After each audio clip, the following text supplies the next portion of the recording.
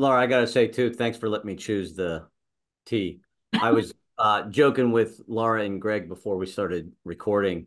I didn't know that there were different varieties of tea, and when I begged Laura to be a guest on this show, um, she said, "Yeah, sure. What kind of tea do you like?" And I'm like, "I don't know, just give me the tea."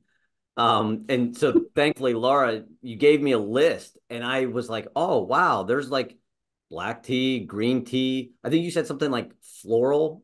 And I'm like, Yeah. what? All of that. And then I see mint. And I'm more of a mint. Like I knew right away. Like I never knew that that was the kind of tea that I kind of lean toward. Yeah, I mean, so with the kinds of tea that there are, you can have tea that actually has the tea plant leaves in it.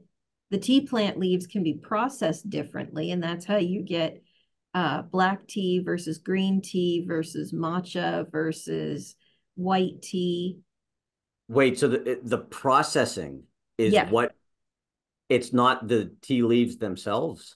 correct.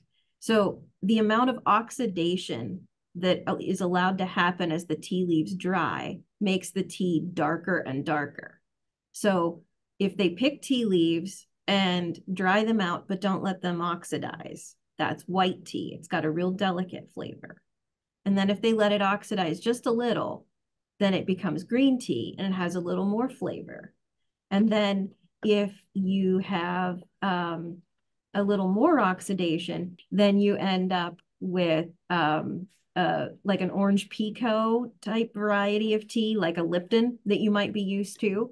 And then if you oxidize it even more, it becomes black tea. And Wow.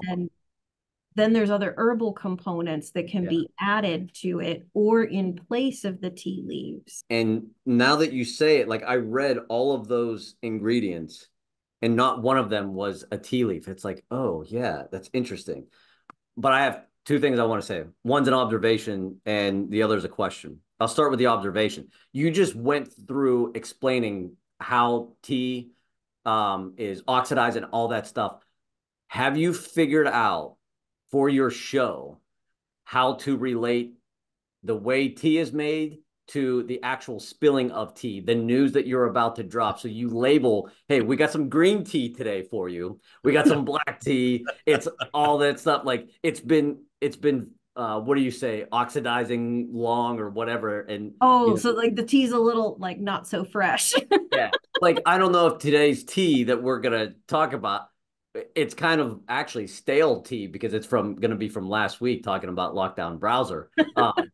And so, like, what is that? Is that like weeks old? Is that Earl Grey? Because isn't Earl Grey real bitter and gross, Greg? So then you can get even more oxidation can happen beyond black tea. There is a type of tea that is aged often in caves, the way cheese can be aged, called pu'er tea. Where? Yeah. Oh, yeah. And Wow. so if it's really stale news, it might be pu'er tea. Yeah. The pu'er tea is not for everybody. Yeah. It's I've never heard of it. I couldn't even it tell you how to spell that. it has a flavor kind of unto itself, and Yeah. some people really enjoy it, and some people really don't like it. Just like a really strong cheese, right? Yeah. Some people might like that, and others might not. And so I think we have some pu'er tea. I have some at home, my wife and I, and we drink all different kinds of tea, but some of the pu'ers we end up really not liking because it's just got too strong of a flavor. Almost, it can almost lean towards a fishy flavor. Wow. But not always. Not Because always. there's a We've Chinese, seen that happen though with yeah. some of them that we've gotten, and we were surprised because we had gotten a batch of Smith tea that was a pu'er, and the one batch we really liked, and then the next time we got it, it was like the flavor is very different this time. And so it can be the tea, maybe the sourcing, the processing, again, a variety of things go into it. But See, there's a tradition of Chinese pu'er tea where they hollow out an orange, like a little mandarin orange, and they pack that mandarin orange peel full of tea leaves until they can't shove any more in. Then they sew the top back on of the orange peel, and they let that ferment until the orange is dried out. And it gives the tea all the oils that were in the orange peel. They get sucked into the tea leaves as they dry out further. And it makes something absolutely delightful and not fishy at all. Right. that sounds amazing. See, I would Right. like to try that. I haven't had that tea. It's one of those things that's pretty expensive. I So would imagine. I've had it once. I got it as a gift from my sister-in-law, and oh, it was so lovely. It Now was I'm like gonna an have to look for that. experience Yeah. because you had to like open the orange up even and like take the tea out of the orange to use it. And Wow. like Do the you think that's steam what had uh orange in it. do you think that's what Gallagher's uses in their iced tea? So that was the second thing I wanted to bring up because I just asked my wife last night. I had a glass of it and I said, "What is in this Gallagher's iced tea that is so good? It like tastes like tea, but like it also doesn't taste like tea. Is that just the sugar?" Sugar and probably lemon. Sugar and flavorings, and I Yeah. mean they add all kinds of things to it. And there are many teas that are flavored teas and Yeah. have Oh yeah. different spices and all kinds of different things in them. I mean, so the variety of tea is amazing out there, and the number of really good tea companies, honestly, there are a lot of them. And you can, you know, the world of tea is something to explore. Laura and I both share the love of tea, I think. And so Yeah. that's one of We the both love tea, but I've noticed that the Venn diagram of tea I like and tea you like, it has an overlap, but there's a lot that you like that I would not, and vice versa. yeah. Because for example, my favorite tea that I have at home is a birthday cake flavored tea. Ah. I don't see that being a thing that Greg would like. To me, those two flavors are so distinct they don't belong together. But I have a feeling it's. Do you remember when they introduced cronuts,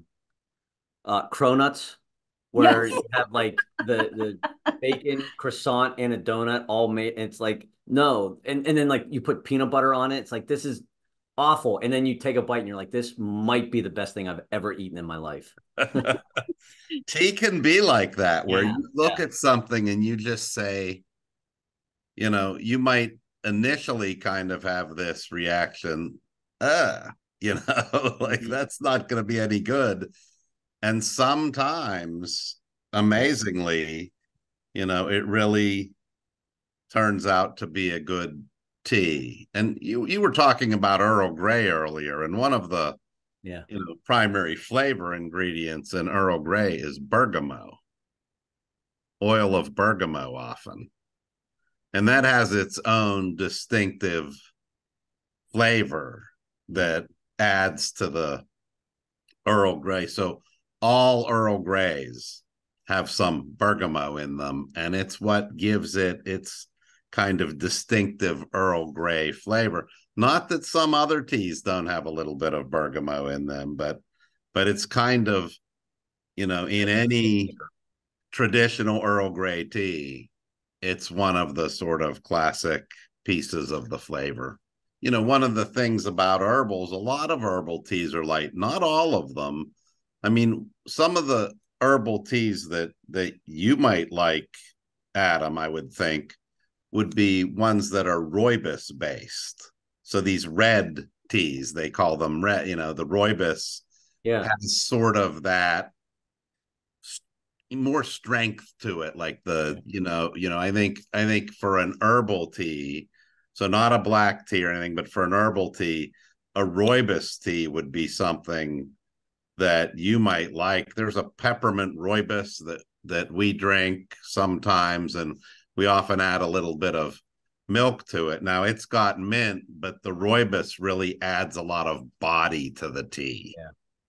And I think rooibos has an almost mapley flavor to my palate on its own. So it can make whatever other ingredients you've put with it taste a little sweeter. And that's that birthday cake tea that I like is a rooibos, and then they put vanilla flavoring, and they actually do put rainbow sprinkles in with the tea. So you don't have to add sugar, it's already got sugar. Yeah, yeah. It tastes like maple syrup and birthday cake, but like in a way that goes together, not like a maple cookie, I guess is what it tastes like. Yeah, yeah. Well, rooibos is kind of the red velvet of tea. Yeah. I like that comparison. Okay. Yes. Yeah.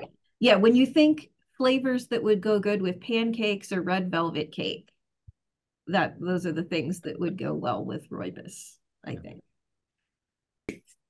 We make our own chamomile mint sort of mix in the evening often. And I buy these chamomile, we get these chamomile flowers that are just amazing. we use that, and then I usually use the spearmint peppermint on top of it, and I bag it. I mean, I make a bag and put it and steep it. And that really brings out, both the chamomile and mint flavor really comes together nicely.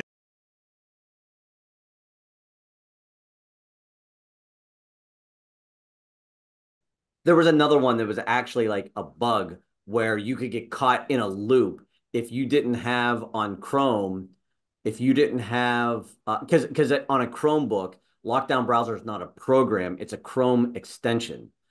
And so if you didn't have in your settings set up to allow like pop-ups from third parties, like if you had cookies turned off, you could get caught in a loop that you had to like literally shut down your Chromebook in order to close the loop and start it back up.